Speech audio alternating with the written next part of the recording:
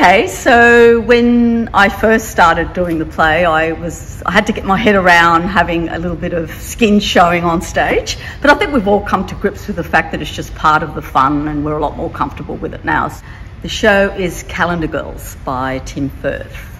It's about friendship, foremost, I think, and it's about a group of women who decide that because one of their friends' husbands has passed away, they want to raise some money for a settee to be put in the hospital. And in order to do this, they decide to do a naked calendar. So it's been great fun. It's a bit risque, there's a lot of very funny scenes, but it also takes you on an emotional roller coaster because there are very touching scenes in it too. It's very touching and extremely sad. So I think it's a show that will appeal to everybody, everyone.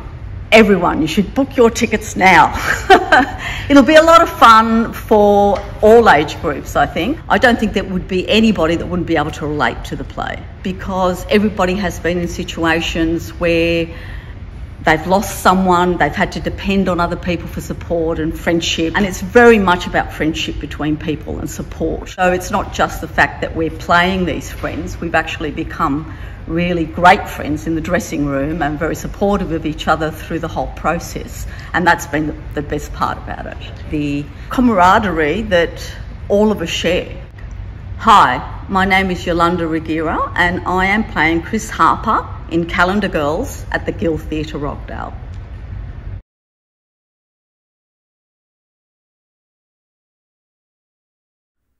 Please take a moment to like, share and subscribe. Thank you for supporting the Guild and Community Theatre.